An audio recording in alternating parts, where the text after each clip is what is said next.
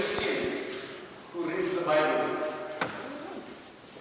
what is the most important teaching of Christ? The answer is one and the same. What is that? The kingdom of God. Jesus preached the kingdom of God. We see that several times. It is that what Jesus spoke, wherever he went. In the Gospel of Matthew, chapter 13, which we are reading for these weeks, we have 7 parables, 3 of which is read for today. 7 parables in this same chapter about the kingdom of God. And in Mark, Jesus begins his public ministry, Mark chapter 1:15. The time has come. Repent.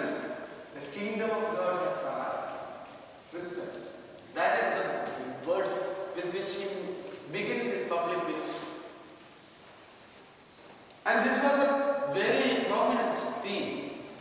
And Jesus speaks to Peter, I give you the keys of the kingdom. Whatever you bind here on earth will be bound in heaven. I give you the keys of the kingdom. So, what is this kingdom? Is it something that we get once we die into place? What is our concept of the kingdom of God? That is the primary, fundamental teaching of Christ. Very basic. What is kingdom? Jesus gave authority to Peter, saying, I give you the keys of the kingdom. So it is nothing other than this church. And the doors of this kingdom is the sacrament. Once we are baptized, we are in the kingdom. So we live in the kingdom. The kingdom of God is within you. Again Jesus will say, this is within you. It is within me. It is among you. It is with us. So we are not going to heaven, as I said. We are growing to heaven. If we cannot go to heaven, I'm sorry, we will not go. So how do we live this? What are the signs of kingdom? Paul, in his letter to the Romans, from where we read today, says everything turns. Whatever you do, everything turns for good to those who love him, those who are called in accordance to his plan. So everything turns for good. So why don't we worry? If you love God, if God makes everything for good, that we are living in God's plan. We are a chosen place. And we should have the discernment which King Solomon prayed to discern what is fitting for the kingdom, what is not of the kingdom. That is the discernment we should pray for. Am I living in accordance to God's kingdom values? Again, Paul in his letter to Romans, chapter 14, verse 17 will say, kingdom of God is not all about eating and drinking. It is not. It is not all about food. We are too much worried about that. Whenever we gather for a party, we go for wonderful food. No, it is not kingdom of God. Kingdom of God is righteousness, peace, and the joy of the Spirit. These are the 3 things, whether we are living in the kingdom or not. Am I justice? Do I have a sense of justice? Kingdom of God is righteous. Do I enjoy the peace with it? And do I have this joy in the Holy Spirit?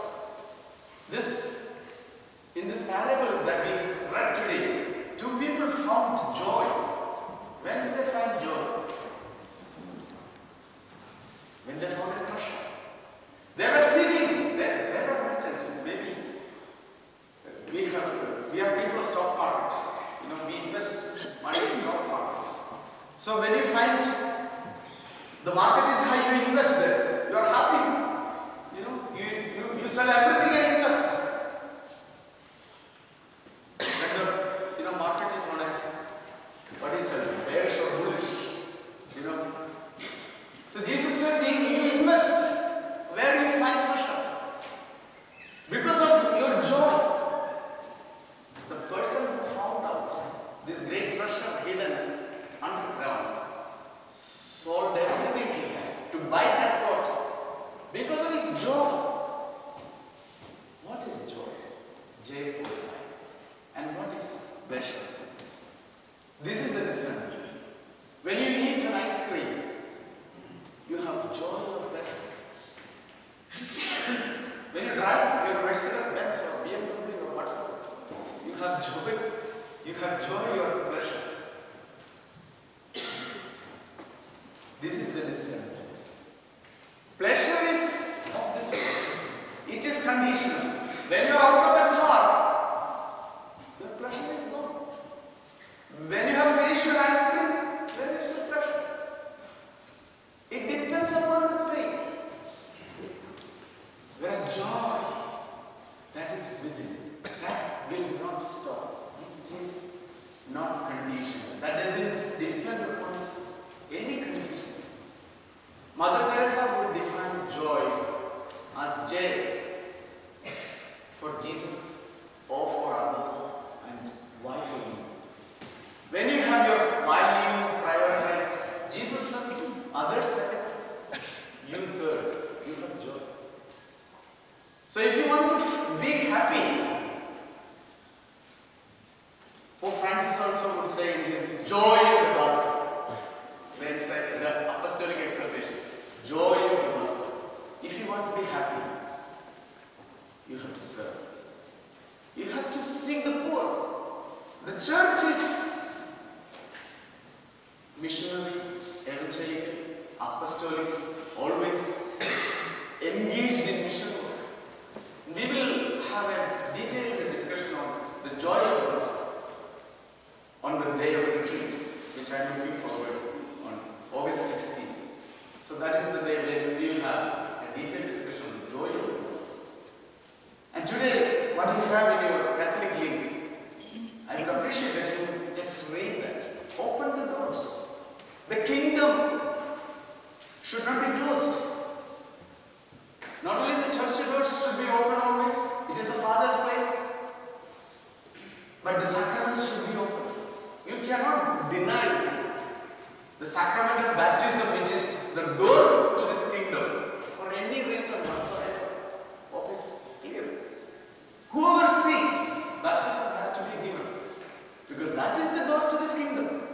And Christ is our head. It is Christ's mystical body. Church is the people of God. And Christ is his head. If Christ is his head and church is the people of God, this church should not always be kept in locality. It is the Father's house. Let everybody come to this house anytime. So when somebody, by the grace of the Holy Spirit, seeks the Father's place, he or she should find it. They should find an entry. So that is something which we will have trouble to understand. But it is how the Pope wants us to be today. The keys of the kingdom is in his hands. The keys of the kingdom, I give you. Whatever you look here or not will be bound. So from next Sunday onwards, we will have Holy Eucharist in both species. And I appreciate those who, come to the church, receive it. And if you have any issues, the keys of the kingdom, we can solve it. That is why we have the sacrament of reconciliation. And in the joy of the gospel, Paul says, the sacrament of reconciliation or the confession must not be a torture chamber. It is not going to be a torture chamber. It is a place we celebrate God's forgiveness. It is a place we celebrate God's mercy. So So the priest is not supposed to, crucify the person who comes there. It is between the faithful and God. It is the time to celebrate God's forgiving, compassion, mercy. And the church is not a toll house. Every time you come to church, you pay 50 rands, 100 rands, 20 rands. You can come to church. It is the Father's house. That's why we have weekday masses. I appreciate that we come for the weekday service also. If you miss one Sunday mass, see to it that you have, you are in the church in one of the days. But this week I am going to Limpopo, so there won't be mass. Tuesday, Wednesday. I will be coming on Thursday. So let the kingdom values fill our life.